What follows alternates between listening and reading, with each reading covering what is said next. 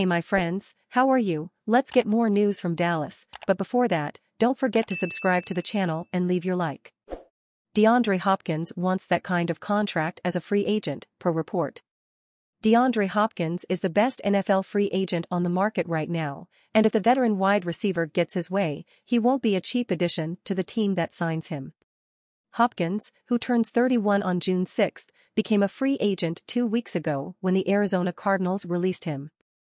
He spent 3 seasons with the Cardinals and recorded 221 receptions for 2,696 yards and 17 touchdowns in 35 games in that span.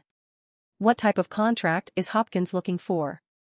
2 league executives told The Athletic's Tim Graham that Hopkins wants a deal similar to the one the Baltimore Ravens gave Odell Beckham Jr., who signed a 1-year deal worth $15 million guaranteed with another $3 million in incentives. Only 10 teams have $15 million or more in salary cap space right now, per Over the Cap. Dallas Cowboys, New York Jets, and Detroit Lions are among those teams.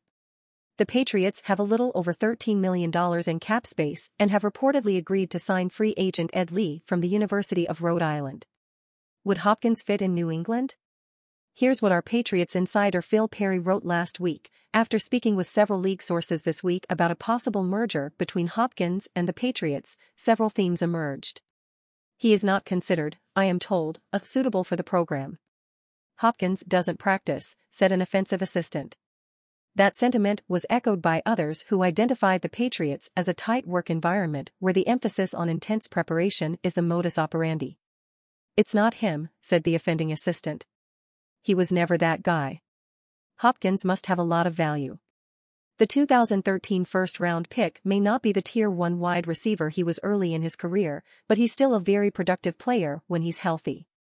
Dallas Cowboys coach Mike McCarthy mentioned it in passing to open his Tuesday press conference just before the mandatory minicamp was to start here inside the Star, but it is significant news. Today, Tyler Smith and Tyron Smith will make some switches inside the Dallas offensive line.